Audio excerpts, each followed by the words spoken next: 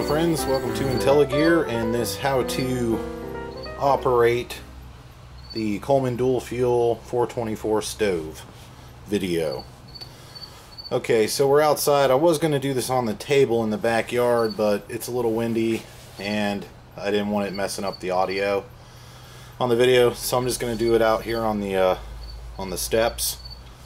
And let's get right into it.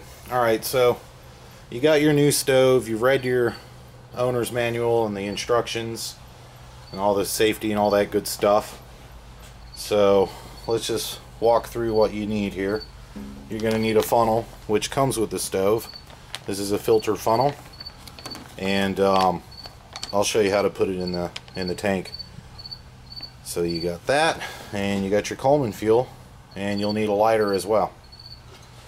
Alright, so let's open this thing up here.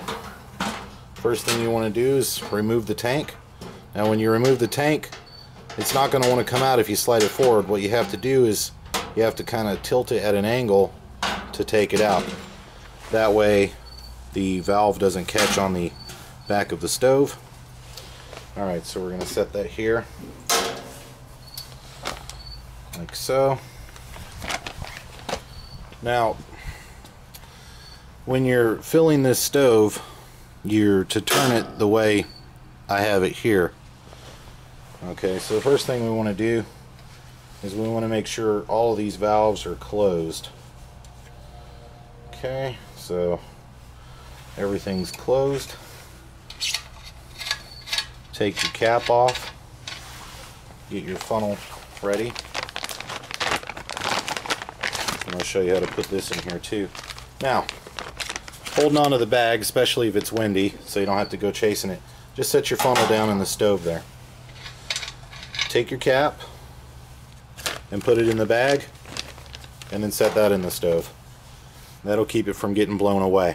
Okay, I'm just gonna cut into this video. That I recorded this after the fact, but in order to save a bunch of time and explanation, it got kind of lengthy in the filling.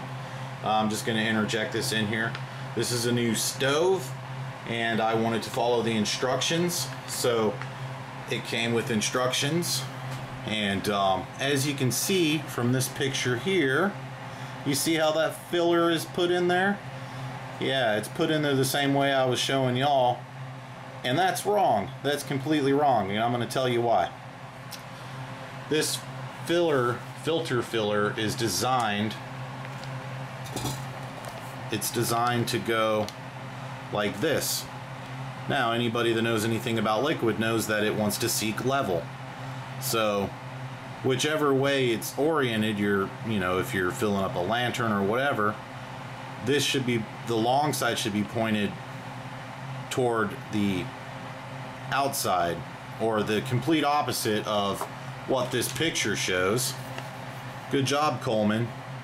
I could have re-recorded the whole thing, but I ran out of daylight and I just figured I'll just put this in here and at least you'll know the right way. And I'm not afraid to admit when I make a mistake, but I was misled by a faulty picture, and hopefully this will prevent other people from being misled.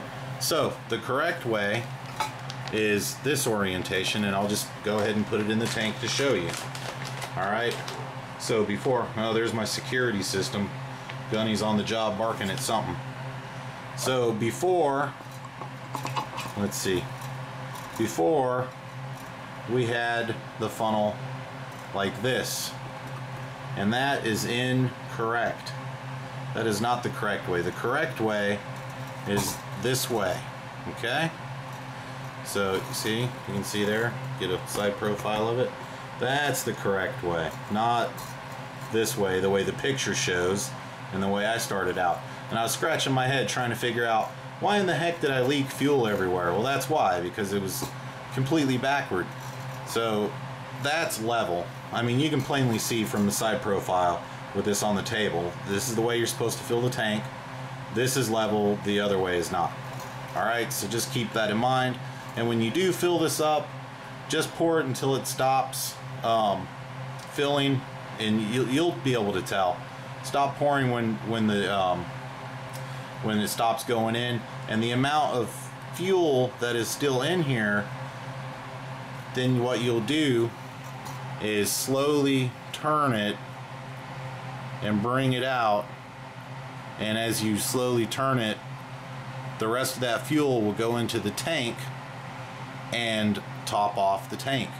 Now the thing with this is the reason that's set up like this is designed, the tank is designed to be filled this way so there's an air pocket. You cannot have these completely filled with fluid. There has to be a little room for the air to pressurize the fuel. Okay, back to the video. Okay, you see that picture there? You see how the opening is at the top of the can? You see there? That's how you want to pour it. Okay, that's the easy way to pour it.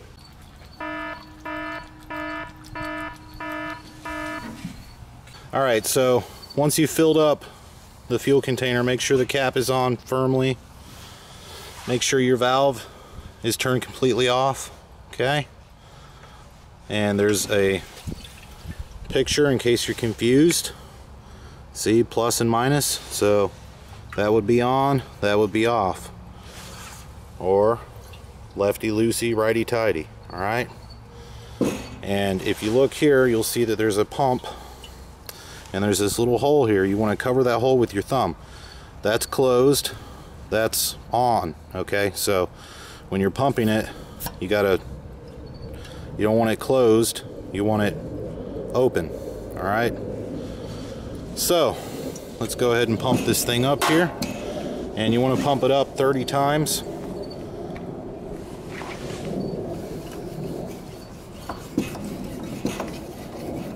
Keeping it level like this.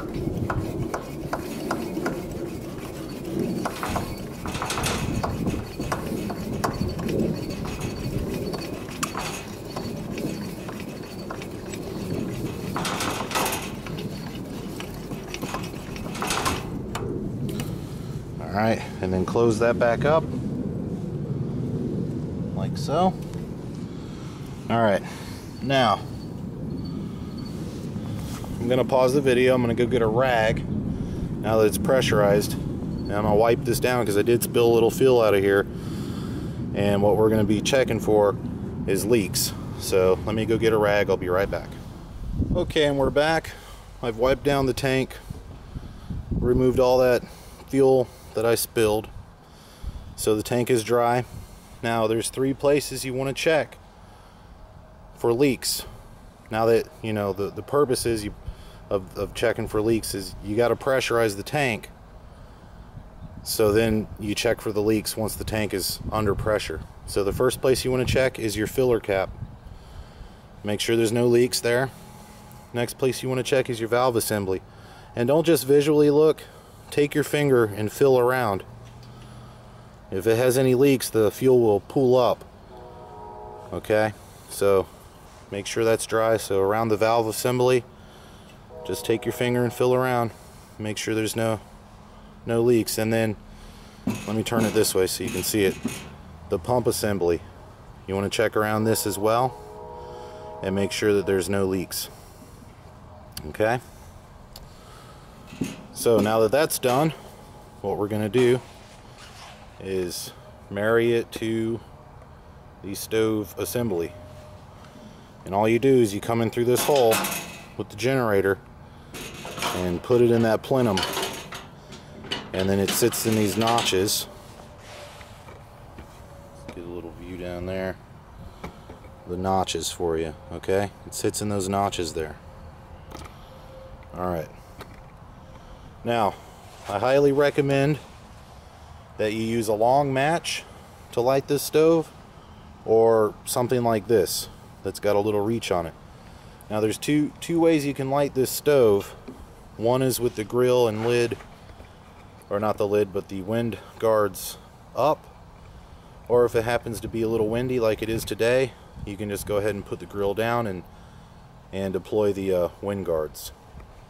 We're going to do option 2 today because it's a little windy out here. Now the other thing is also if it's really cold in temperatures 40 or below, I highly recommend that you use the Coleman fuel as well as Coleman. If you're having trouble getting your stove lit, what you can do is you can turn this on and just, here, let me show you. Showing's better than explaining. Just turn this on and spray a little bit of the white gas on top of this burner, so it's sitting on top of here. Don't spray it here because it'll just run out down here and then you'll have flame down there. But just right here on top of this bolt, there's a little divot. Spray a little fuel up there, or on there, and then put this back in like this, and then light that fuel, and that'll preheat the generator a little bit for you. Okay, so alright, we're getting ready to light it here. Now, once again, it's very important that you don't rush into this, and that you pump this up and let it sit for a couple minutes and check visually and physically to make sure there's no fuel leaking. If there's fuel leaking, that's a big problem. You need to tighten up the appropriate bolts or examine the appropriate gaskets and make sure that you get those leaks fixed before you operate the stove, or you could be in big trouble.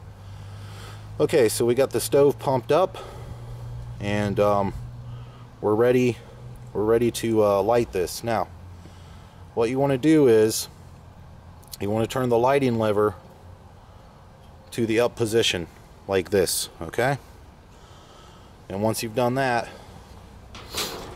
depending on what the conditions are, you can light it with these out already or not. But like I said, today it's a little windy, so we're gonna have the wind guards in place here today. Flip this around. Okay, there we go. Make sure we're still in camera view there. Okay, now you're going to turn this knob 2 times quickly, okay, while holding the lighter down here.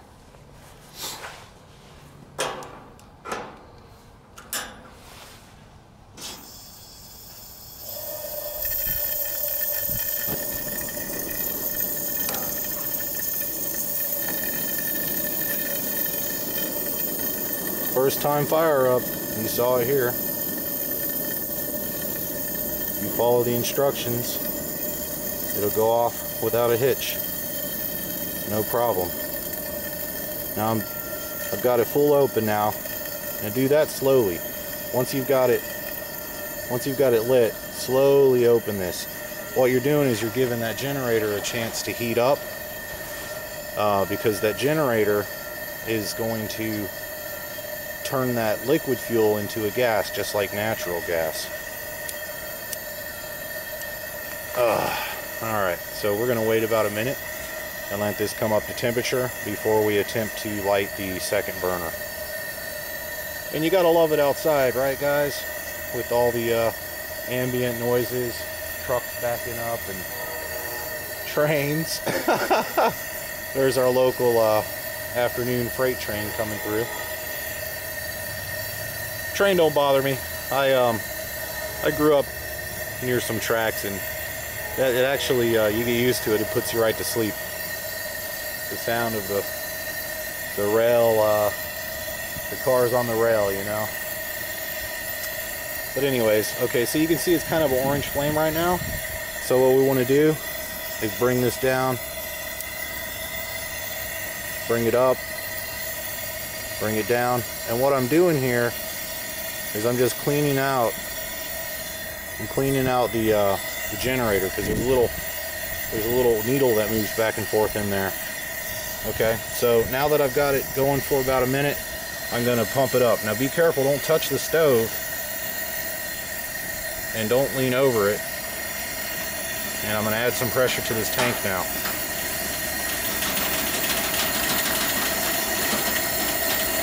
Yeah, whatever you do, don't lean over the stove. Send your eyebrows. Now I know that seems ridiculous, I would mention that, but believe me, there's people out there that have no clue, they have no idea.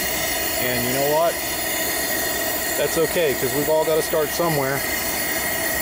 Humans are designed to learn from their mistakes, but unfortunately, there's some mistakes that you can't take back. And nobody learned how to walk without crawling, and nobody learned how to ride a bicycle without falling and skinning their knees a few times. So now what I'm doing is I'm just turning this down a little bit. And look at that sucker, man. I love that sound. Alright. Turning this down a little bit. And let's go ahead and light this second burner up. So, on the side here, you have this knob. Oh, and by the way, guys, I didn't mention it, but, you know, hopefully you're not doing this as you're watching it with me. But make sure this guy's closed over here when you light the stove. Guess I should have mentioned that.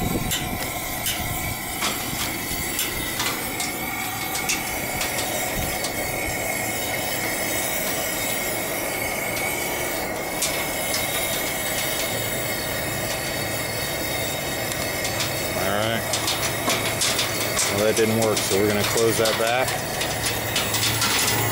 And I'm going to give it full gas here. Told you it's a little windy out here. All right.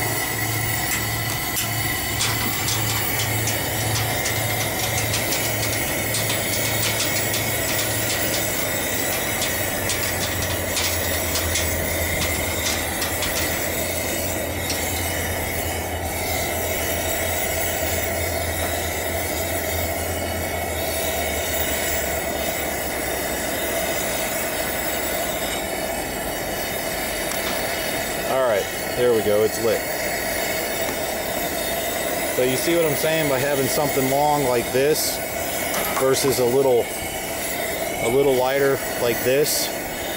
This is experience talking. This ain't my first time to the rodeo.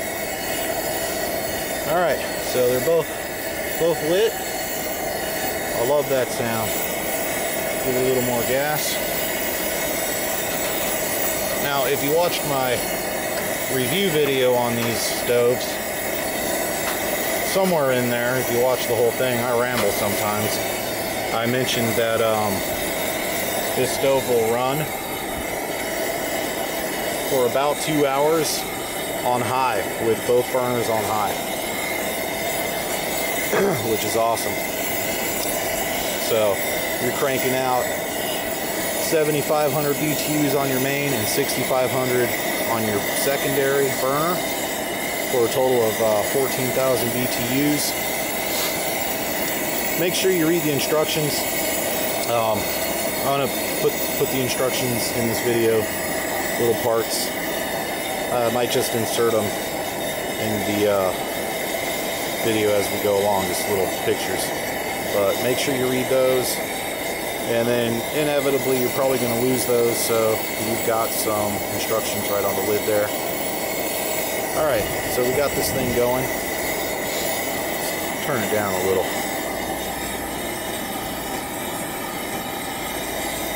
Alright. So, I think something I didn't mention in the other video is this will accommodate 2 10-inch pots or any combination of smaller and larger. And, you know, you could definitely get away with a pretty good sized frying pan skillet on there. So, just thought I'd mention that. Now, periodically you're going to have to pump this thing back up, but that's the price you pay for having a dual fuel system. Propane, you know, it's plug and play, but there's a little bit more work involved with these here. But, you know, then you got that option of unleaded fuel, which I don't suggest you use unless it's an emergency. Coleman fuel isn't that expensive.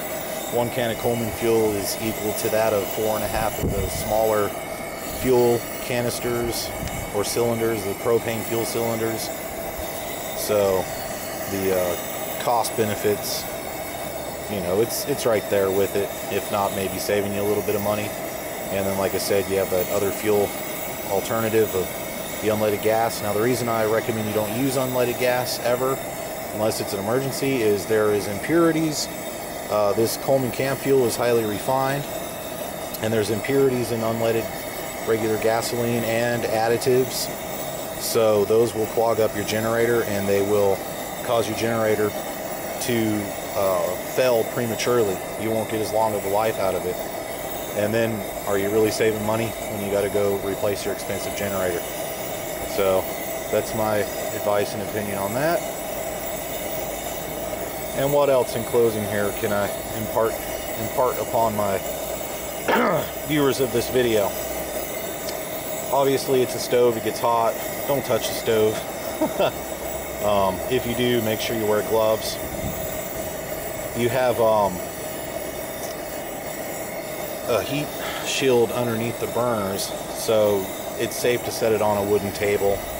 It's not going to get hot enough to catch the table on fire or anything like that. Make sure that you don't light it anywhere near where you filled it up, or if you did, make sure that there's no fuel spillage. And yeah, that's about it. So to turn this stove off, just go all the way back to close, and some of the gas is still going to be going through, and you're going to have some flame for a while, but don't worry about it. It'll put itself out. Make sure that the stove is completely cool to the touch before you stow it away and put your pressure tank back in there. And a word on the pressure tank: make sure that when you refill this, that it's completely cool. Take it out of the stove and refill it safely away from the stove. Okay, and we're back. Sorry about that, my battery died and I lost my daylight waiting for it to recharge, so I brought the operation inside. Now let me just complete the refilling portion of this for you. Now keep in mind, this tank is still pressurized. What you want to do is you want to put it back to the filling position, which is sideways, okay? And very carefully remove this cap. And this one's on here a little tight, so let me try to take this off of here. Okay, alright, I got it started. Now if you listen, what you want to do is you want to slowly let the pressure out of this tank. Thought I had it. Let me get this back on here. There we go. Okay. Now slowly, just give it little turns and let the pressure out of the tank.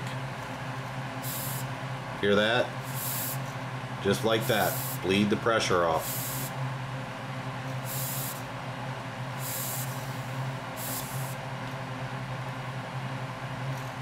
Until you don't hear that anymore.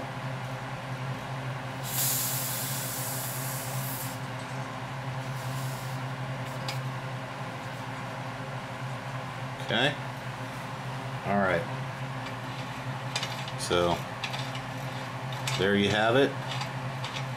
Just slowly do the cap like that and bleed that pressure off. Now what'll happen is, if you just unscrew this without bleeding the pressure off like that, whatever fuel may be remaining in here could come exploding out. So then you got a big mess to clean up. Alright, well, I hope you enjoyed the video. I hope it was useful. If you are interested in the instructions, I'm going to put them up on the end of this video here. Just little pictures of the instructions that came with it. And as always, I appreciate your input and your feedback. Please remember to like this video, share it with your friends. If you like my videos and you just found my channel, go check out my channel page. I have other videos you might like, and subscribe.